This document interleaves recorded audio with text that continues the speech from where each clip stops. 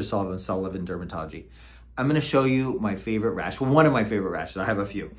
So this gentleman comes in and he tells me he gets these red bumps and they turn dark.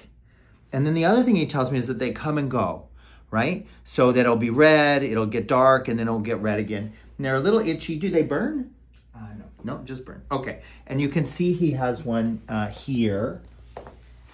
And if you look, you can see it kind of has a gray, purplish hue.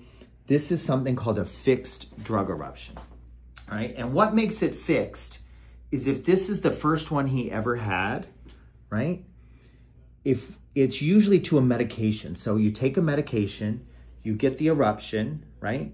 20 years later, if he takes that medicine again, he'll get it in that exact same spot. That's what makes it fixed. The rash always occurs in the exact same spot.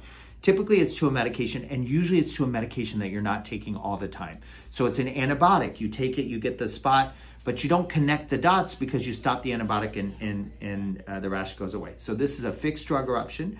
It's immunologically mediated, so it's your immune system that does it. These are some common causes.